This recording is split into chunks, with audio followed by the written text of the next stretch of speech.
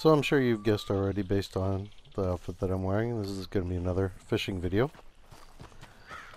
So on days like today when there's a daily challenge for getting bluegill, this is where I'm going to come every time. We're going to be in the Heartland Overflow, but specifically this pond right here, this little long one. The reason I come to this pond is because even though there are bluegill all over the map, this pond only has bluegill. There's no other fish in here besides bluegill.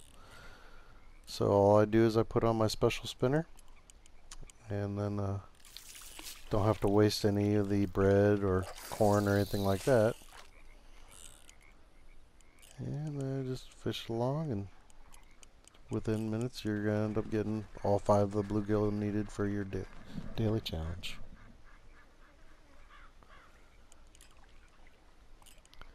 And of course now I'm trying to show you they're getting shy. There we go.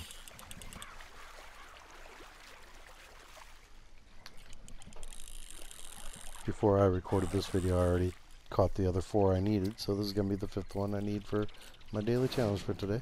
There we go. And you see I'm already full of bluegill, so I need to sell some of those or break them down. Anyway, hope this helps.